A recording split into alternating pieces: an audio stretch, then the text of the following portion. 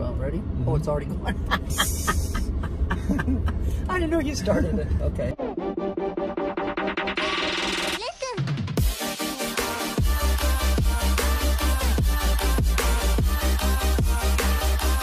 Hey, peeps! Hey, peeps. What is this segment called? Car talk. Car talk. Car talk, car therapy, car reunion. Car therapy? Okay. Well, who's the therapist and who's the patient? I'm the patient. Oh, I'm the sure. therapist. So, apparently, Fab's got quite a bit on his mind these days. Lots on my mind. Like, what am I gonna wear? What am I gonna do? What kind of makeup look am I gonna wear? I think that's the least of your worries. I don't think you would want to go for a car talk if that was the issue. Like, you wouldn't need my input on makeup or what to wear. Yeah. No, I think right now we're kind of getting to the point where it's getting better. New beginnings. I'm feeling a very much rebrand kind of feel. You know, we just moved. I'm slowly already feeling settled in. So let's go back to moving. Okay. Okay. So some of you might not know how. What's the word I want to use? I don't really want to say emotional, but how, because moving is a change. Yeah. Okay, and we keep talking about change and how hard it is for a lot of people and change. So, unbeknownst to some of you, Fab has been going through having to move his home, as well as his work studio, as well as his dad having some health issues. So it's been a lot. It's been a lot to deal with. And plus you had COVID for, I don't know, a couple months ago. So you had to deal with that. You were really sick. And so I guess where we're trying to go with this video is Fab's been going through a lot. For the past 8-9 months. I didn't know that long. I think 8-9 months. I feel all like of 2021? Well, it started out so good, which is weird.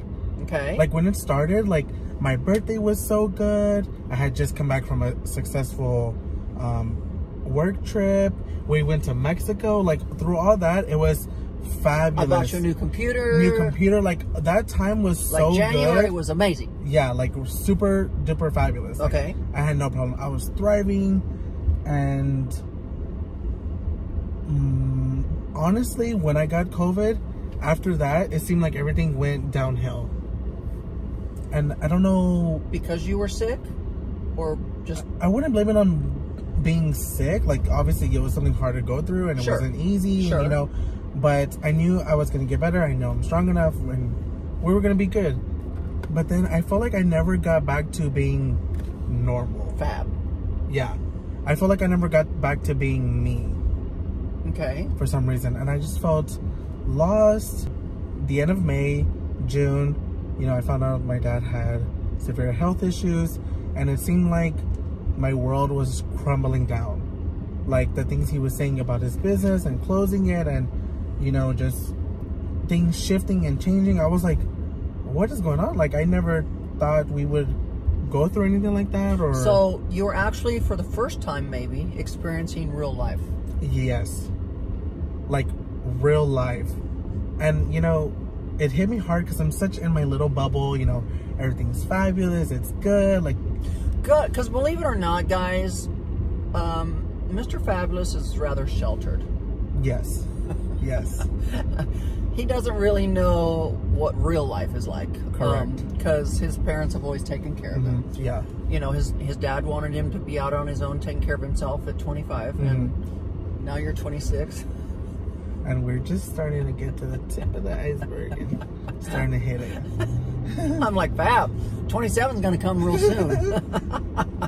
So, what I'm trying to say is you have never really experienced real life. Correct. Like, everything has been somewhat sheltered for you. You've had your parents take care of you. Your parents make your car payments. Your parents just take care of you. Yeah. And so for the very first time, Fab had to experience real life.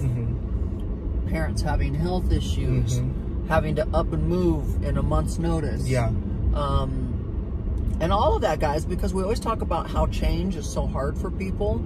Change is one of the hardest things we go through. Right. Whether it's a change of job, moving to a new home, changing your pattern of life because now you've got to help take care of a sick parent or something. Yeah. I mean, like, life, you know, my life this past year has changed dramatically. You know, my husband had a botched back surgery. Two, actually. One day and one the next day. And so I myself have had to adapt to a new world of taking care of someone in a way that I wasn't quite ready for yet. Right.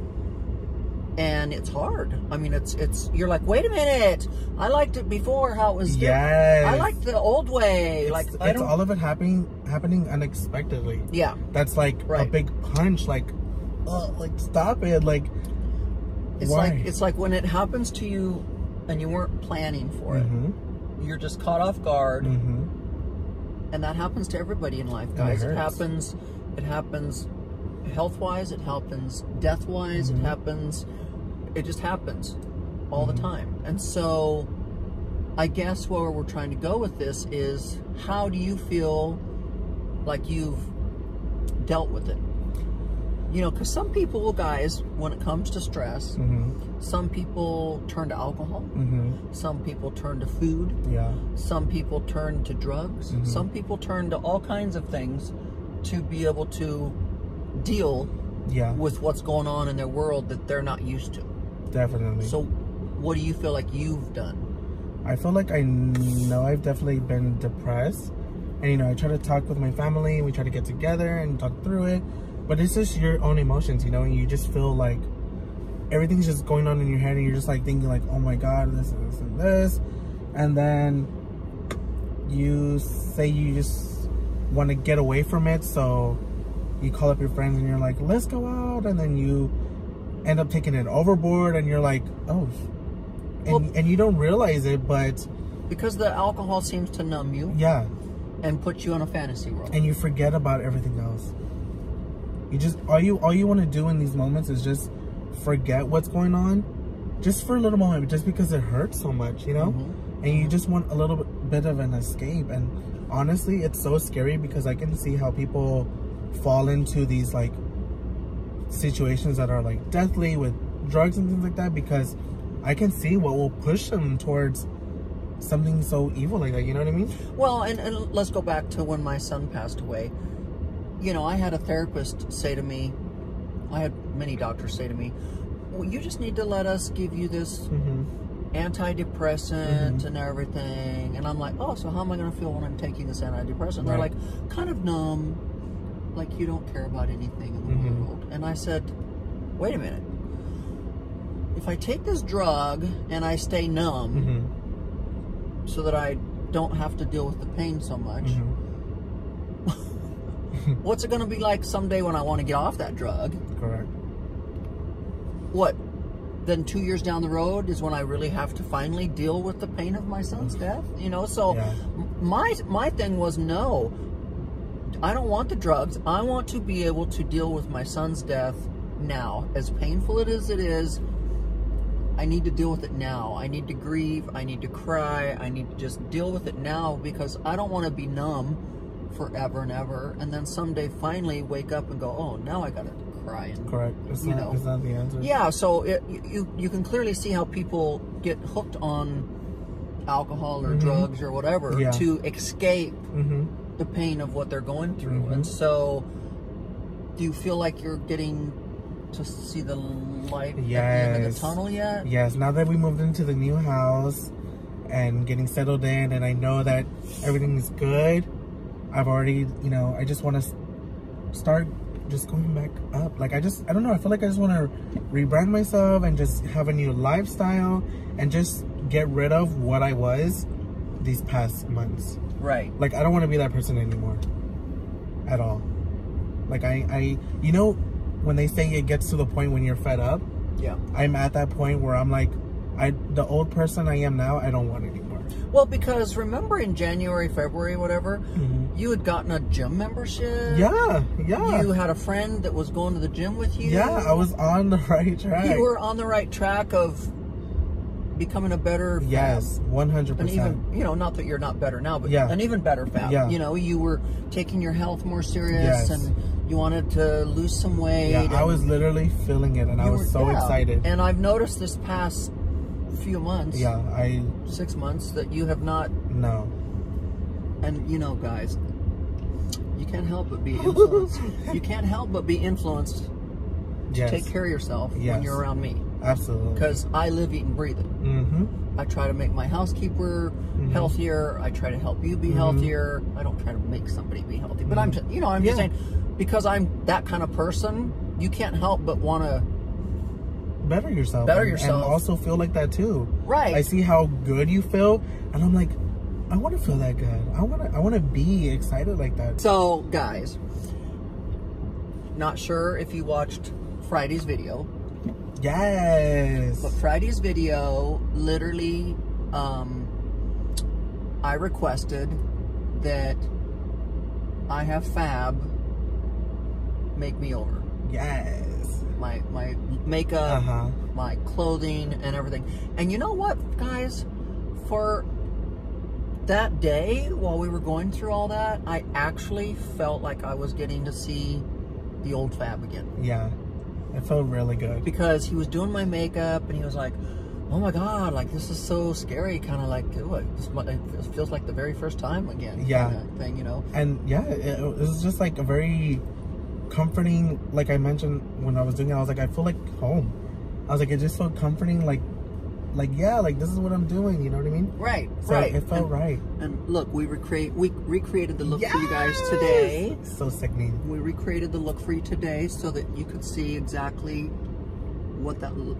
Go back and watch Friday's video, and then you can really understand it. But anyways, I really felt like I was getting to see the old Fab again, that loved doing makeup, and